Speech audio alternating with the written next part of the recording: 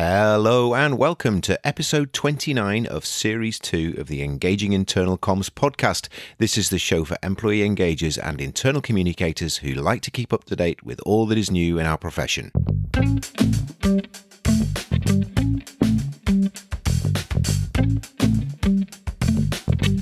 My name's Craig Smith from The Big Picture People. So we're getting towards the end of Series 2 of the podcast. Next week, the next episode, which is episode 30 of this series on the 23rd of November, will be the final episode of this particular series of the podcast. And that's an interview with Jen Sproul from the IOIC. Jen is the lead of the IOIC, and Jen is going to be telling us all about what we've learned in internal communications and in engagement in 2021, and summing up quite nicely, I think, some of the lessons from 2021 and looking into 2022. What can we expect? What are some of the things that the IOIC are going to be prioritizing and looking at? And consequently, what are we as an internal communications and employee engagement community going to be looking at as well? So that's what we've got coming up on the 23rd of November. After that, what we're planning to do is to put together a few shorter, what we're calling magazine episodes. And what we'll be doing there, these won't be fresh, new interviews, but what we're going to do is curate some parts of previous podcast interviews where we have common themes, things that have been talked about across different interviews in different contexts, and curate those together into some shorter magazine episodes for you to listen to. So you're still going to be getting the podcast appearing on your podcast flow, on your podcast stream, however you listen to the podcast, but it won't be fresh single interview programs. It's going to be shorter 15-20 minute episodes with me just knitting together a few different parts of interviews from the earlier in the series 2 and series 1. So I hope you'll find that of value. We will be back in January 2022 with a new series of the podcast and some fresh interviews for you. And on that note, if you have any particular topics that you'd like us to cover, anything you're really passionate about, anything you'd like to learn more about within the internal communications and employee engagement sphere, obviously, please let us know. If you go to engagingic.com, there is a form there where you can either anonymously, or you can tell us who you are, tell us what it is you'd like us to cover. If there's any particular topics that you think that we could cover that you would find interesting, or conversely, if you yourself would like to appear on the show, if you'd like to be an interviewee on the show and you have something that you'd like to share with our community and you think it will be of value, then let us know what that is. Get in touch with us again at engagingic.com via the feedback form or the comments form there, and let us know what it is that you'd be looking to talk about, or that we ask that it is informative. It's not just purely self-promotional, but within that, and if it's relevant to our community, we'd always be interested to hear what you have. So that's all for the podcast. And again, if you've got any questions or comments about that, please get in touch with us at engagingic.com. The only other thing to let you know is that we have one of our own events coming up in the near future, which is on the 2nd of December at 3 p.m. in the afternoon UK time. And that is one of our free webinars. This time it's all about health and safety communications. How do we make our health and safety communications more engaging, more compelling, and less dull?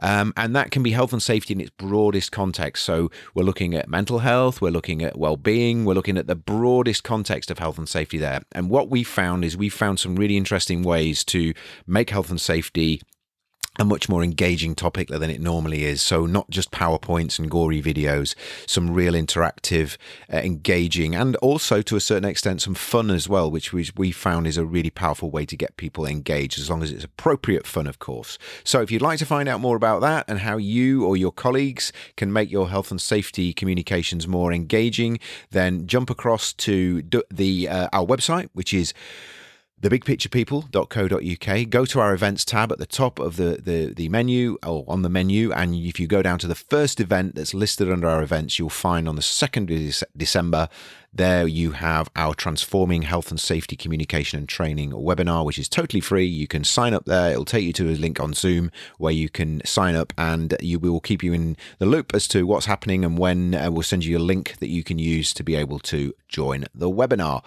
We have another event coming up as well in January, but I'll tell you all about that on the next episode 30, in a couple of weeks' time. Anyway, that's enough of me. Let's get on to today's interviewee. During my career, I've been fortunate enough to work in a number of areas within organizations, including learning and development, organizational development, internal communications, and also people management when I used to manage teams of people. And one of the things that I've seen throughout my career is obviously a significant amount of organizational change. That's been one of the, I guess, one of the obvious things that we're all familiar with at the moment and have been for the last 20, 30 years of the amount of change that we've seen within organizations. However, what I wanted to do was look at the explicit link between internal communications and organizational change, because from my experience, organizational change mainly boils down to people. Being able to take people with us on that journey that we're asking them to embark upon whenever we implement a new system, a new process, new strategy, new vision, new values, all of those sorts of things that we get involved with. So exploring the linkage between organizational change and effective communications, as I said, is something that's long overdue on the show, but I also wanted to approach it from the angle of some valid research, some valid evidence as to what those connections are. So I was very fortunate to be able to get the interviewees on today's show, who you're going to be hearing from in a moment, who have recently authored a very important work, I think a really important work, which will help to fill a gap that I think that currently exists within the internal communication space when it comes to strategic communication and how that links to organizational change. So they're going to be telling us all about that connection between change and internal comms, what we as internal communicators need to be focusing on, and how we need to be building our change management capabilities, not just our internal communications capabilities. We're going to look at the importance of effective storytelling and how storytelling is actually one of the major tools that we can use when it comes to communicating organizational change. And then we're going to look at, again, at a theme that we've talked about on other shows in the past, this idea that if we want to be a trusted advisor, we need to be catching our leaders early in their careers and demonstrating to them the importance of internal communications in order that they will carry that with them and will be able to represent that importance in their decisions that they make further down the line. So a really fantastic interview today with two guests for a change, something we've not done before, and one that I hope you will find as interesting as I did. Mark Dollins is president of North Star Communications Consulting. Mark's previous corporate experience spans more than 30 years with Fortune 500 companies like DuPont and PepsiCo. John Stemmel is chair and professor of strategic communication at the University of Missouri School of Journalism. His primary interests involve health-related community-based participatory research and messaging through storytelling and narrative. Mark and John are the co-authors of Engaging Employees Through Strategic Communication, which is a brand new book which also serves as a modern-day guide for employee communication. So, Mark and John, welcome to the podcast. It's wonderful to speak to you. Where are you both based at the moment? Because I know you're not in the same locality at the moment. Where are you? Where are you, Mark? Let's start with you.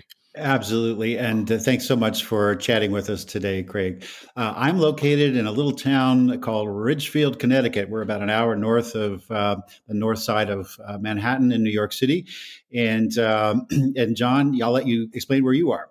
Yeah, thanks, Craig, for having us. I am in Columbia, Missouri, kind of smack in the middle of the state between St. Louis and Kansas City, and home of the University of Missouri. Wow, wonderful. And yeah, it's always great. I think I think with Manhattan, everybody knows where that is in this side of the pond anyway, with our sort of European audience. And sort of if we were to draw a map of the United States, John and I was to sort of, which bit would it be? Is it in the middle, the right-hand side, the left-hand side, the bottom bit? My US geography is not great. So Columbia is almost exactly in the center of the state of Missouri. Yeah, almost exactly in the center of the entire country. Okay, so you're the United States. You're in the center of gravity, as it were, for the US. So yes, I would say we're. I guess if growing up on the East Coast, this would be called flyover country. Okay, right, fantastic, excellent. So I've given you a brief introduction there. I'd love to know, and the listeners, I'm sure, would love to know a little bit more about your work and also the book. So, do you want to just give us a little bit, maybe a little bit more information about your own work, and then let's talk collectively about the book and where the book came from and what the book's all about and who is it for. So, who wants to start off in terms of your work and what your primary interests are at the moment? Sure, I can start out. So, as you mentioned, I'm a professor in the School of Journalism. I teach primarily public relations and advertising classes. I teach our beginning public relations class. I teach our capstone class where students get to actually work on campaigns for clients and put together advertising plans that are utilized. We work with groups like Fox Sports, and we're working with Warner Media this semester. We work with a whole bunch of different entities, both local, national, sometimes international. And research-wise, I do a lot of work in health communication and science communication, trying to talk about the way messages are disseminated, ways to end miscommunication, and then with storytelling. How exactly do you tell these complicated technical stories in a way that the public can understand? Excellent. And we're going to come on to that later on, because that's definitely linked to the topic that we're going to be looking at. Thank you, John. And Mark, a little bit more about your work and what you're up to at the moment. Sure. So I left the corporate world. Actually, I left it twice, but I was called back in. But my consultancy these days is really focused on two areas. One is employee and change communications, and the other area is communications talent development. So I work with clients to help them articulate the competencies that are needed in their communication practice, and take a look at the talent that's there and how we can create development plans for the folks who are a part of their organizations. But really, when you think about the bulk of my career and the bulk of the work that I've done, even though I've worked in external communications, media relations, crisis communications, I've run foundations and community outreach programs. The one consistency that I had in all of my corporate work has been a focus on employee communications. So as we think about the work that went into the book, it really, I believe, is the culmination of what I've learned in my 35 plus years in the world of employee communications, and what research tells us work, which is why John has been such an amazing partner to work with me on this. Yeah, and yeah, that leads us nicely onto the book, and yeah, I mean, I've had a chance. I know it's not available in the UK at the moment. You very kindly shared a few pages with me to have a look through, and it's really a really thorough piece of work. Fantastic. And thank you. Yeah. So do you want to just give us a quick overview outline of how the book's structured and how you envisage readers using it? Yeah. So it was a case where Mark and I sat down, and his experience is unparalleled, and he brought the heart to the book is kind of the way I think about it. And so we wanted a book that would work both if you were a practitioner in the field as well as a student trying to get into the field. And so it's set up in a textbook kind of format. So, we start out with, here's what the book's about, a little bit about history. We go into ethics, and then we kind of talk about different elements of the job, competencies, storytelling, measurement, and then kind of end the book with where exactly, talk about change elements within the industry, and then where is the industry going? Yeah. And like I said, it's a really nice mix of all of Mark's experiences, everything he's learned in his decades in the field, and then we bring in a lot of research. So everything that we say has been validated through studies over the years. So we think it's a really nice balance. Yeah, definitely, and I think I agree. And as I said to Mark when we originally spoke, I think there's a lot of work going on in the UK and in Europe at the moment. I'm involved with the Institute of Internal Communications, and they're doing a whole thing around the professionalization of IC and really kind of raising the the bar in terms of competency models and that sort of thing. So there's a lot of interest in that, and I think I can see that that's definitely a gap at the moment. I think I've not seen a work as comprehensive as the one you've set out anyway. So I really, I think it's as I say, it's a great piece of work and long overdue. So fantastic. We'll talk a bit more about the book as we talk about as we go through the rest of the interview. And I think really we've got so much breadth of experience, metaphorically anyway, around the table. There's so much we could talk about. But I think for this interview, I really want to focus on an area that we've not covered in the 60 or so episodes thus far, and that's the real explicit connection between organizational change and internal communications. And as we kind of talked in the preamble, just before we started recording, we were talking about change, and it's certainly something that I came to internal comms because of an involvement in change, rather than I kind of was doing internal comms and realized a lot of it was about change. I think the two, for me anyway, are kind of almost intrinsically linked. But I'll be really interested to get your view on why are we talking about organizational change and internal comms in the same breath, and what is it that makes these disciplines so closely connected with each other and so essential for each other, I guess. I don't know who'd like to start on that. I can start on this one. It's something Mark and I have talked about a lot, and it's really, we're talking about the last 20 years may have seen more change in the industry than the previous century. And it's everything from stakeholder expectations to customer needs, employee growth. What exactly do shareholders want from a company?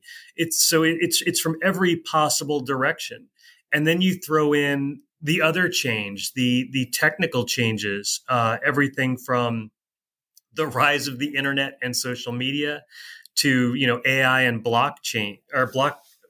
So we're talking about a case where the one constant in the industry is change right now.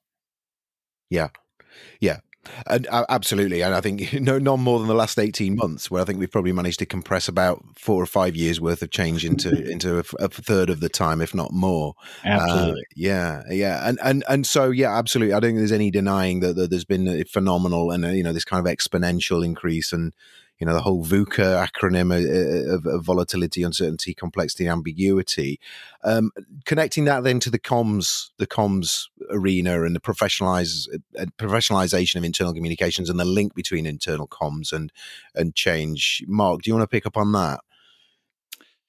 Well, as John said, change is central to everything that we're doing these days. And whether a company is going through digital transformation or, to your point, Craig, new work arrangements as a result of the pandemic, cultural change, the traditional merger and acquisition kinds of activity, they're not going away. In fact, it's only going to gain in volume and in scale. So what we see happening is that general managers and our HR partners are jumping in the deep end, I think, with both feet in terms of learning about change management and practicing it.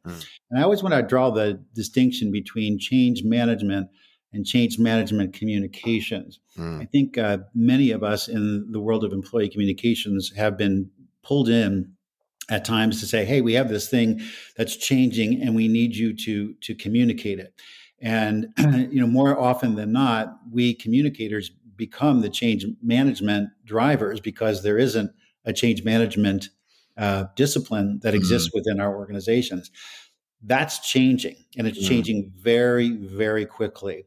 Where, as I said, we have HR, we have general managers who are getting certified in various change management competencies.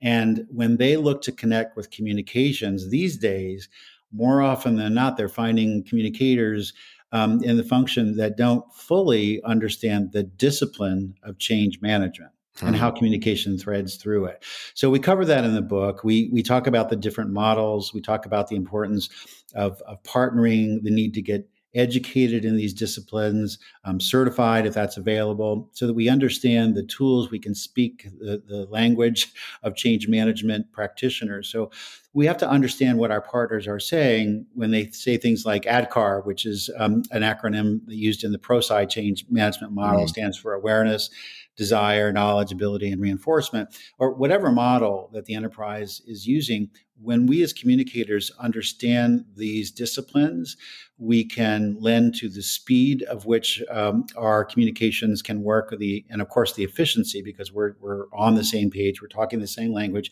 and we're using the same kinds of disciplines that our change management counterparts are using. So there's an inextricable link now between the importance of change and the importance of employee communications. Yeah, yeah, and I know when we spoke originally, you'd said, I think, my paraphrase, you'd said, as I see professionals, if they don't understand change management, they're going to get left behind, and I totally agree. And I think for me, there's an important distinction here, which is what I would say. And I'm not, and this isn't a semantic thing. This is, I know I'm kind of, I know the ProSci model, and I think I mentioned to you, I'm kind of very, I was, when I worked at PepsiCo, and I know you worked at PepsiCo too, the part of PepsiCo I was in, we're really kind of invested in the Kotter model, which I think the two overlay really closely to each other, very similar DNA to both of them.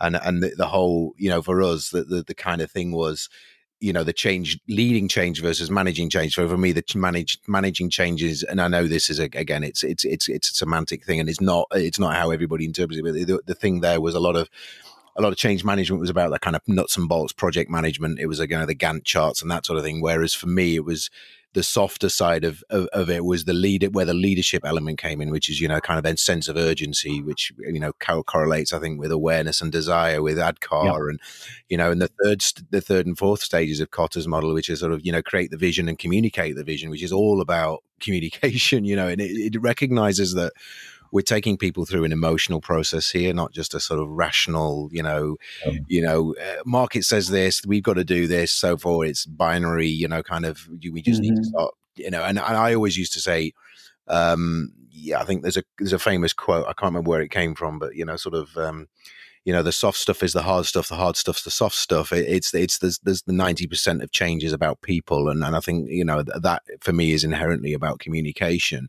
I mean, from your experience with model, whether it's ADKAR, as we've said, or whether it's Kotter or whatever, is it the case that there are certain stages where communication is important, or is it actually, they're intertwined? You can't separate the two. They're just one and the same, and you've got to be looking at it holistically. Is that your take on it? It is, Craig. I mean, what we're inevitably talking about is this is the human side of change. To your point, it's like we're in every part of the process, even in creating an awareness of the need for change. It's different than saying, okay, I'm aware that we need to change, but that doesn't mean I have the desire to do it. So I'm kind of following this ADKAR model.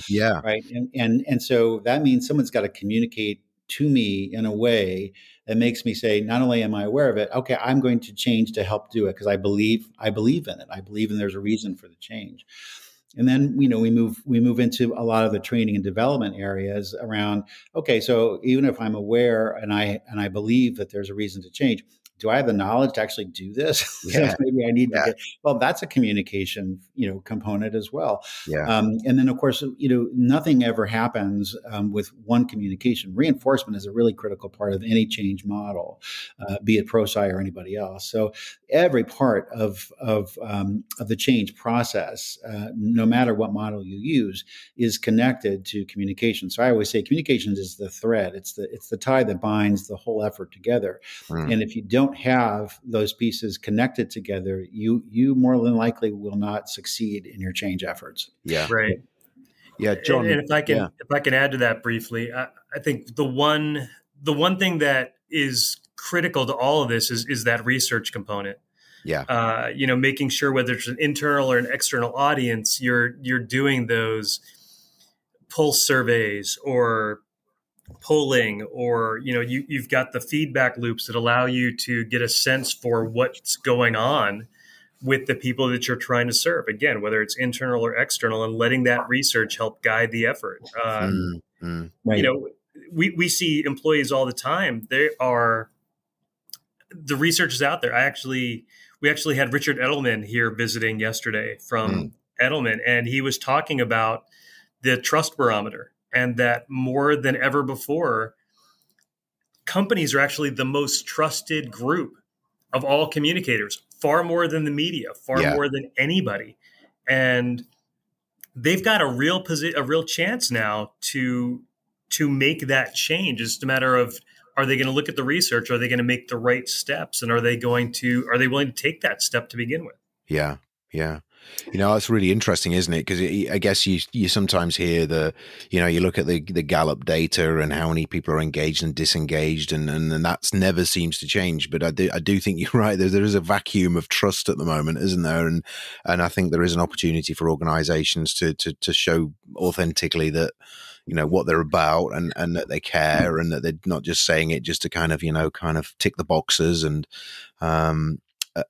get the get the sort of the awards and the silver stars and all that sort of thing. So I think it's definitely an amazing opportunity there. One thing I'm interested in, and I know we kind of hadn't necessarily put this in our show notes that we were going to talk through, but I think one of the things that always comes out for me in where I see really effective change communications done really well is where it is driving personal accountability. And I think ProSci and ADCAR do that really well, because, with a desire, there's a kind of, it's a choice. If we can't make you want this, but we can give you all of the kind of the data and the evidence and the kind of, we can show you why we think this is the right thing to do. But ultimately, if you don't want to do that, then, maybe this isn't the right place for you, and I think that building that personal accountability is really important, because I think a lot of change communications sometimes has the opposite effect. It's actually making us wrapping people in cotton wool and making people feel as though everything's fine and great, and you can just it's almost like disempowering. It's almost maternalistic. I mean, what are your thoughts on that? And I'm just I know I've plucked that one out of the air and we hadn't kind of planned to talk about this, but when you were talking about it, it just struck me that for me, where I've seen it done really well, it does drive that personal accountability. I think there's two things here. The first is that kind of accountability happens not on an enterprise level through communications, right? So when we think about strategically engaging employees, we have to be thinking not only about communicating to the full enterprise, but empowering leaders and supervisors to have those direct one-on-one kinds of discussions with their team members or with their team. So I think that's really critical, is that we can't expect that broad communications will get people to move the dial on their own. It simply sets the stage for them to entertain, okay, how would I support this level of change with my own work and my own job? Yeah.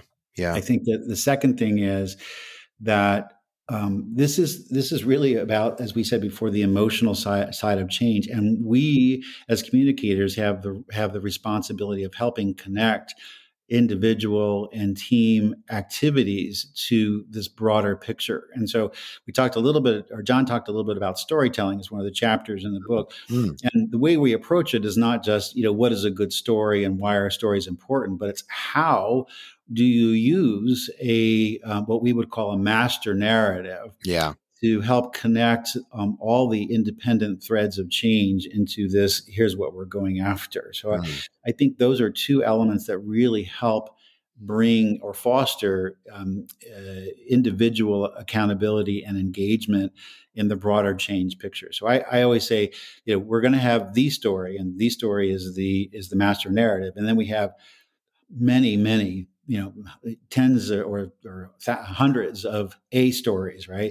The proof points. Those are the individual change initiatives, but we have to connect them to the story so that it begins to make sense. And otherwise, it's just a lot of activities that are being thrown at employees, and they don't understand. And when you get overwhelmed and overloaded, you tend to check out. So I think those are a couple of things that really help support individual engagement. Yeah, I want to come back. I want to come on to that. And I was going to skip.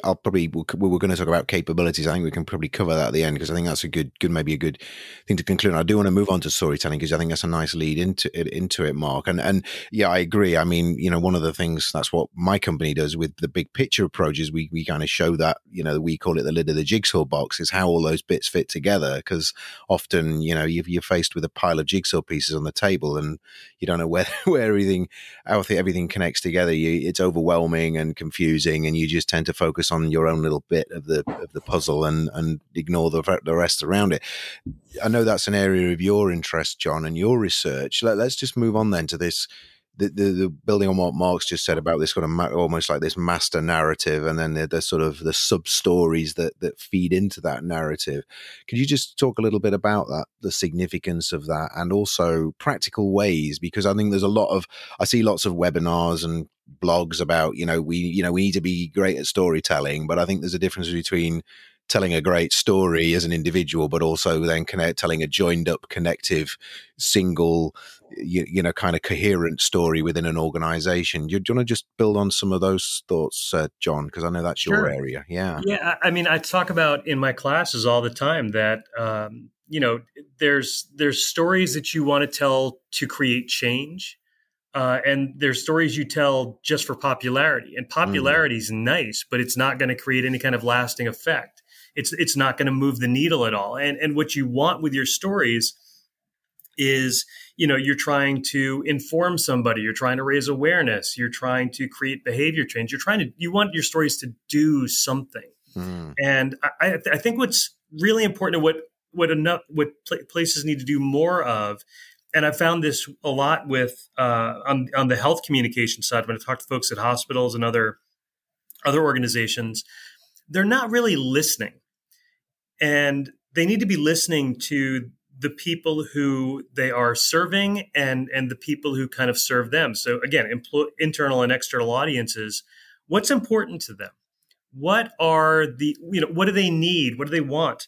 And then figure out what are the stories that can help them to get to where they need to be, but also serve that overarching message, the overarching goal of keeping things going, continuing to grow, continuing to move forward.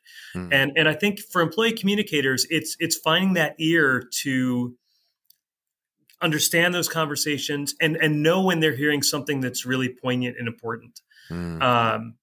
So, finding those stories that will drive action.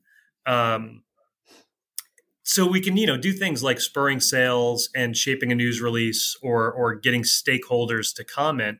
And then, it's also feeding the beast. We all know about how that goes, whether it's an internal newsletter or social media or the website. We've got to have content. And there's just a wealth of content at your fingertips if you're willing to listen and look for it. Yeah. Yeah, absolutely. And either of you, Mark or John, when it comes to getting that story, because you said, Mark, there's there has to be a coherent, consistent story. If I get one story from one person and then I get a different story from someone else, that's probably less helpful than having no story at all. Perhaps, I don't know.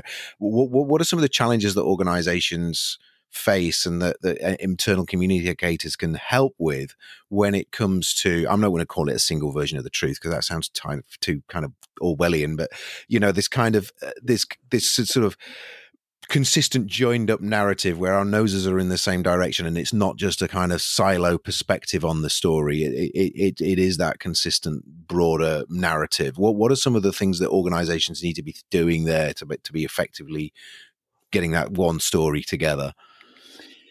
Well, I think there's quite a few things. Number one is helping them create that story. So I'm actually working now with a client that's going through a significant transition, and really helping them connect the dots. Right. So they're already into the change process, but without the benefit of a master narrative that says something about why we're changing, what's in it for employees.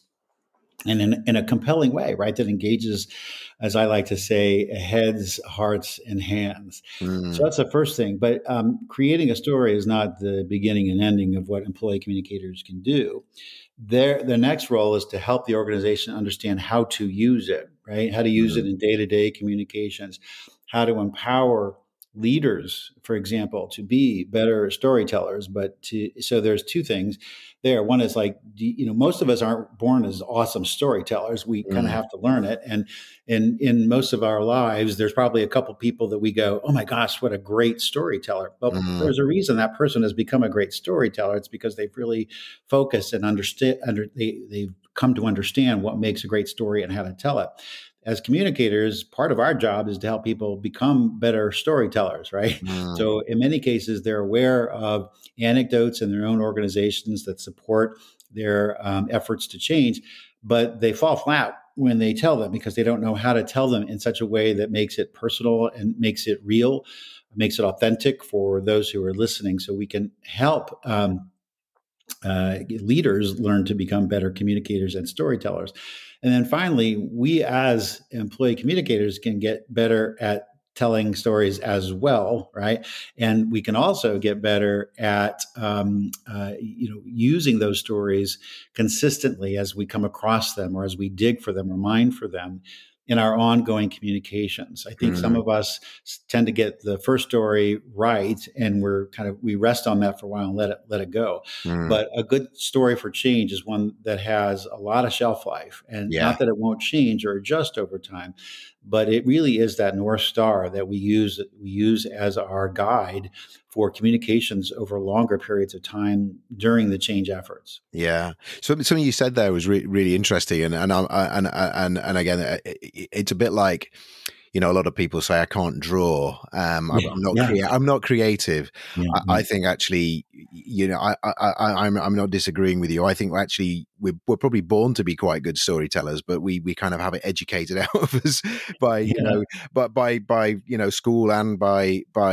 our experience in business. And actually I think often we can help people uncover that latent skill. yeah. I think if you look at human history, 95% of it is born around good storytelling. That's how our knowledge was passed down, wasn't it, for most of our Yeah, I mean, many of us, join the world of corporate communications from the world of journalism, and so we're, natural storytellers yeah, from that experience. yeah, I certainly found in my own career that the longer I got away from it being the field of journalism, the less I was practicing, yeah, the yeah, great things in storytelling. yeah, So I yeah. think in the book, actually, we talk about the science behind this, which is quite interesting. It's based off a lot of research that a professor at the University of Florida did. His name is Norm Holland, about what happens when we hear the words, I'd like to tell you a story, and then it Mm, activates, the limbic system of the brain, which tends to, create order out of chaos. And that's what stories do, right? yeah, They yeah, create meaning.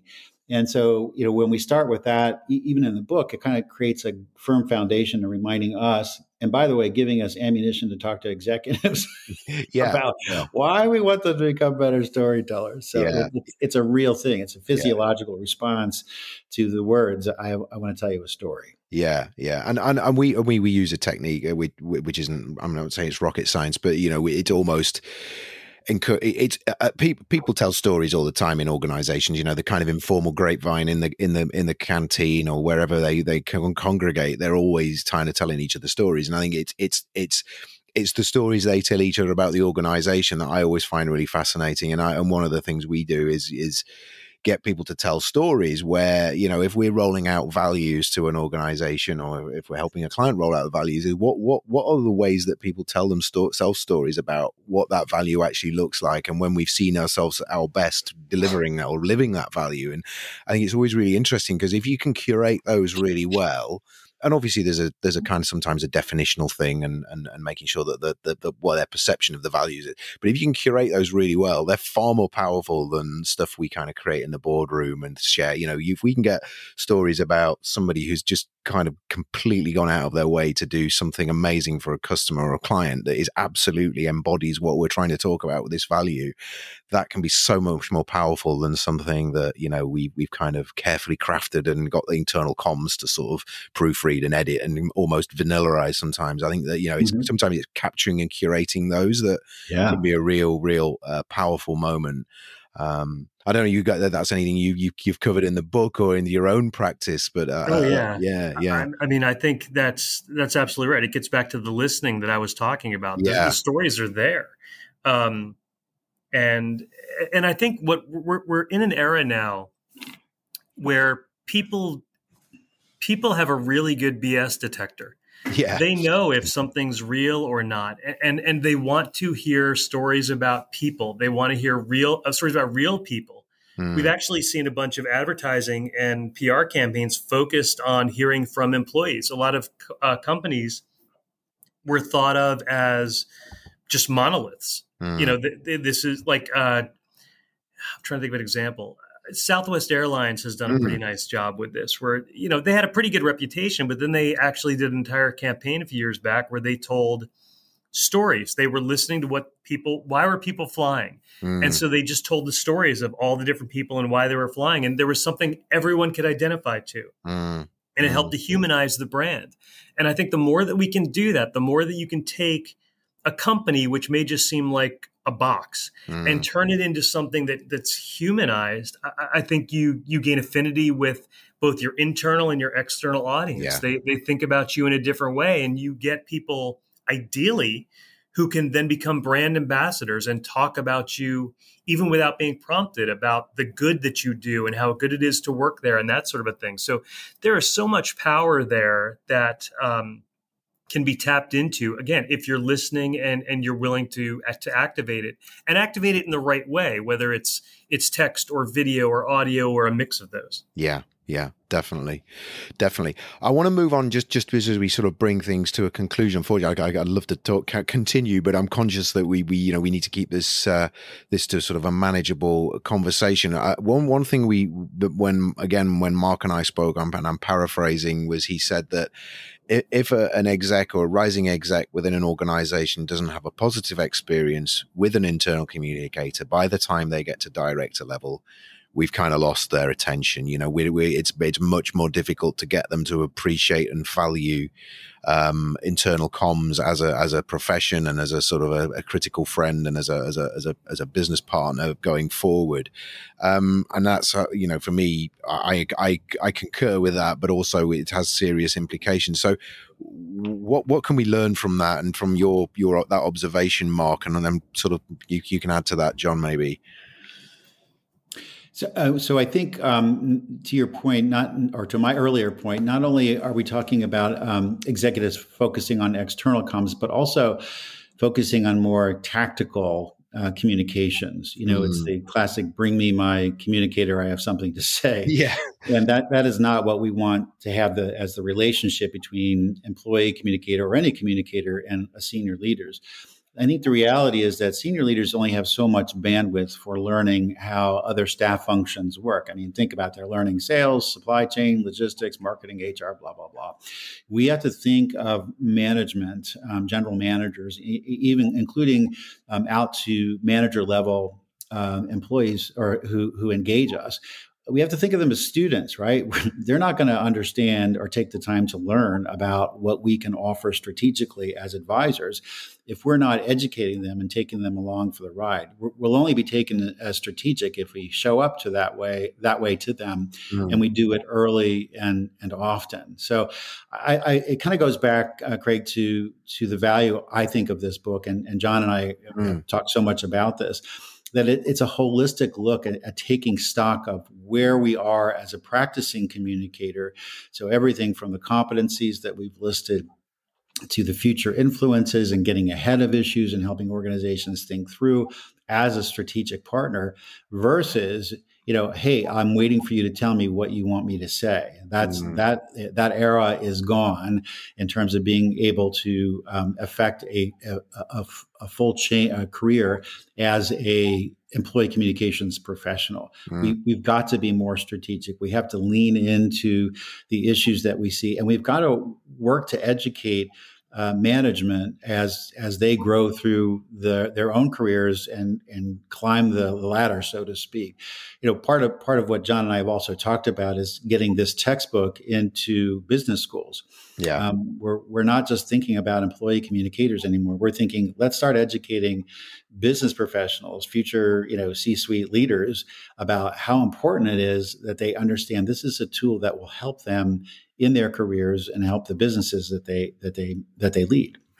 Yeah, absolutely. And I think if you look at the evolution of kind of personnel to now human resources and all of these now sort of business partner functions within organizations. I think, you can see how, I remember when I did my MBA a long time ago, it was really kind of almost innovative and pioneering to have something about creative thinking. And, it was rather than just balance sheets and net present value and things like that. Sure. Yeah. What about you, John? Anything to add to that, to what Mark's just said there? Yeah. I'll chime in briefly. I mean, I think it's, the old saying, you don't get a second chance at a first impression. I think you have to understand who you're working for and with. You have to know what they value, and then you have to have the research to back up whatever your plan is. I don't think you can just go into it saying, I've always taken this approach. This is the approach I'm going to take. You have to know the individual and get a sense for what are their goals. How do you help them achieve their goals and make sure that you are, again, I'm a huge proponent of research first, second, and third with everything that I do. Yeah. And I think that's kind of the way the world is now. I think people want to see some kind of proof. Too often, I won't get into social media, is a whole lot of fake things. Hopefully, if you're working for a company, you can bring them, again, the pulse surveys and the other research you've done to say, look, this is a problem, or this is an opportunity, and here's what we need to do to get there. And hopefully you're working to empower your director level folks to get there. And look, if it's very simple. If you make somebody look good, they're going to want to do more of it. Exactly right. Yeah. Absolutely, yeah. I mean, I know, Mark, you and I kind of share. I'm not sure which part of the business you worked in, but I kind of earned my apprenticeship in management in a food factory, and I think no more there were you kind of attuned to the fact that how important communication was, because if you weren't kind of promoting a positive communication, the vacuum was always filled by other stuff, and that's not to say PepsiCo was a negative company. It wasn't in any way. It was a really fantastic company, fantastic workforce, but it kind of taught you that how critical it was to be an effective communicator, to be a decent manager, to be a decent leader. You had to communicate well, and that for me kind of, and I think it goes back to what you'd said, is if you haven't had that experience and you just think you can manage just by keeping an eye on the numbers and the and the KPIs, and forget you actually have to communicate with people and interact with them as human beings, I think it can it's very difficult then to turn that ship around, I think. Yep, exactly right. Yeah. Okay. We skipped one question, which we maybe we can just cover very briefly before we wrap up. Which was, I had a question to you about building capability in change and internal comms, and I know you mentioned in the book there's a kind of competency framework, and I know we talked, Mark, about different other competency frameworks I was familiar with.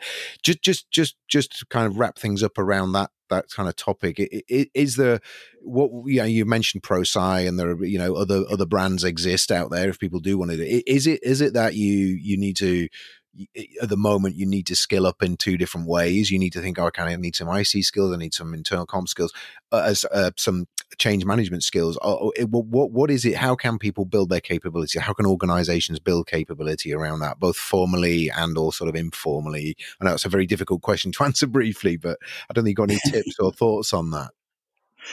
I think it begins with understanding, how does your organization approach change? There are some organizations that have adopted a particular model, and we've talked about some of those. And if that's happened, then I think employee communicators need to find the center of excellence, or whoever is leading that those change discipline development areas, and become a part of that team. So that's step number one. If there isn't an existing commitment to a particular change methodology, then I think it's up to the employee communicator to probably find a partner. Typically, it's going to be in HR, because that's where most companies, if they're beginning a change management practice, they're going to find and create a center of excellence, typically in HR, and then often they'll kind of deploy that out to their operating parts of the business.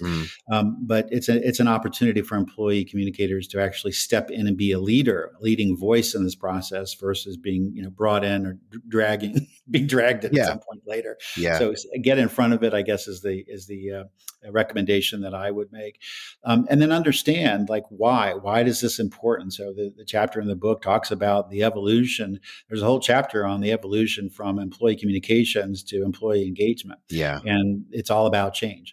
Yeah. So I think there's a lot of good data in there that supports why this is important, and there's a couple of different ways that you can get started. Excellent. Anything to add to that, John? I think he summed it up quite nicely. Yeah. Brilliant. Well, we've got a couple of final things just to cover before we wrap up. But I mean, just to say thank you. I mean, I think it was some really interesting information there, and obviously the book is really kind of pivotal to pulling all of this together. But I think that it's been really great for me, for us to be able to bring this to our audience, because I say it's something we haven't covered before. I think it's kind of been implicit in a lot of things we've talked about, but not explicit in terms of actually seeing change management, change leadership as a competency that sits alongside that internal communicators absolutely need to be aligned with, and then as a sort of a not an aside, but as an additional layer around that, around how the importance of story and storytelling in that building that change narrative, I think is incredibly valuable and a wonderful thing to bring to our listeners. Just before we talk about the final sort of how people can get in touch with you and how we can get hands on the book, I kind of pre-warned you about the fact that I always ask my interviewee, normally I've got the two of you this time, interviewees, something that people who work with you and know you reasonably well may go, oh right, I didn't know you did that, you were into that, you kind of did that when you were younger, whatever it is, something that you're willing to share, obviously with a worldwide audience, and but I don't know which order we want to do it in. So I'll ask the question and then I'll let you decide who's going to answer. So please, something that we your colleagues, your friends, your family maybe don't even know about you, but you're willing to share with us. Who's going to go first? I guess I can go. That's John. Okay. I will say my family knows about this, but most people don't. I was actually a huge tennis player back in the day. I played in high school. I played at university, and then played quite a bit after that. And dream was always to be able to play on a grass court at Wimbledon. So still hoping for that whenever the pandemic ends. Not like in the tournament, just on a court would be plenty. But yeah, it is a passion of mine, and something that I've done for the last, I guess, 40 years now. Wow. But yeah, just huge tennis guy. Yeah, my wife's been to Wimbledon about 3 or 4 times, but to watch, not to play. But I'd take that. Yeah, but so have you played anyone we may have heard of, or would you? Oh no. Okay, okay. I was never that good. I played at a small university, but it was some of the best times. Just getting to be out on the court, and it's great because you can be you play solo. I mean, with singles, it's on you, but you're still part of the team. And for me, it's the perfect mix. Yeah. As someone, I think tennis always is one of those things where you when you watch it on the TV, you think, oh, that looks really easy, and then you kind of put and I've lost innumerable tennis balls whenever we played with the kids. It was like, Dad, stop hitting it so far. But no, excellent. No. So that's brilliant, John. Thank you, Mark. Over to you. Yeah, so mine is similarly a sports related activity. I don't think most people would know that I am a 3-time USA national title holder for amateur wrestling in a master's level competition. So this is where you compete against people your own relative to your age group and your weight. And I actually won my 3rd title this past April. And I'm also a USA Wrestling, which is the national governing body of amateur wrestling, not the professional off the top of that guy, but a body of amateur wrestling. And I'm a silver certified coach. I coach at a couple of different clubs, so probably not something most people think about. The communicator. No, that's amazing. And I don't. I'd be careful how I phrase it. Are we talking about proper wrestling here. We're talking about Yes, we are. Yeah. We are. Okay. Yeah. Absolutely. Yeah. Yeah. So Yeah. these are competitive, matches, as you would see, in collegiate or high school competitions here in the U.S. And there's different styles for the Olympics as well. Yeah, definitely, and incredibly, physical and strong sport. I've seen, the kind of WWF, and I've seen the proper wrestling, and I can see there's a miles of difference. Big difference. Yes, big difference. Big difference. Yeah, I think a promotional match with Hulk Hogan for the book sounds good, though, Mark. Yeah. All right, set it up, John. We'll go. What a great publicity stunt! You'd probably be able to beat him. I mean, he's I don't know, yeah. But I remember. I mean, I don't know whether you know, but in the phenomenon in the UK, miles before WWF in the UK, when I grew up as a kid, I'll probably age myself. On a Saturday afternoon, they used to have, wrestling from such and such a place, some small town in the UK, and it'd be a ring surrounded by, old ladies and with, kind of blue rinse and sort of shouting, and there'd be these two guys sort of, doing sort of all the theatrics, but very, very basic compared with WWF. So I kind of grew up on that type of wrestling, which was I think there were some really good wrestlers in there who were proper wrestlers. And then there was the kind of, just sort of really big guys who sort of, had the kind of star-spangled sort of outfits. Personalities. Yeah. But that was fascinating. Well, I didn't expect that. And that's definitely two firsts for the show, and two for the price of one. So that's brilliant. So look, down to more serious issues. Where can people get hold of the book? When can they get hold of the book? And how can they reach out with you guys? I was going to put your LinkedIn profiles into the show notes so people can find you that way. Do you have a website for the book? Tell us all about the book and how we can get a hold of it. We do. The website is engage-employees.com, engage-employees.com. And the book is available on Amazon as well as through Routledge, our publisher. And the website has multiple ways of securing your copy. It is actually shipping already. So it started shipping, I think, September 30th. So it is off and running, and hopefully everybody can get their copy pretty quickly. Okay, and I'll put the link in we'll put that link in the show notes to the website. And is that going to be global availability, US? Yes. Yeah. Yes. Okay. Yes. Mm-hmm. Through Amazon as well. Yeah. Okay. Yeah. That's the sort of the world's bookstore at the moment, isn't it? And everything else store. Great. And okay to share your LinkedIn profiles. I don't know whether you guys have any personal websites, or we're more happy to put links into those as well if you wish. I mean, maybe you can read them out, or we can just stick them in the show notes. It's up to you. Sure. LinkedIn's great. Yeah. Yep. Cool. And I have my consultancy website, northstarcoms.com, but I can send that to you. We'll pop that into the show notes as well. Okay. Yeah. Wonderful.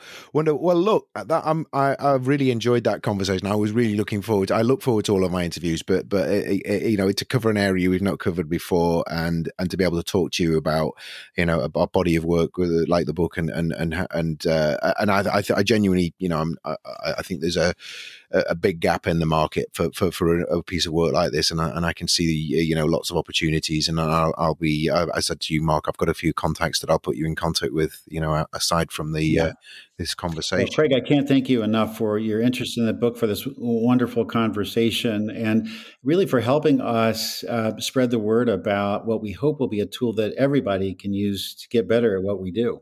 Yeah. Appreciate the time. Yeah. Okay. Yeah. And thank you guys, and stay safe, and hopefully looking forward to the end of this year and a good start to 2022. Sounds Amen good. to that. Thank you, Craig. Yeah. Thanks, guys. You. Take care. Thank you.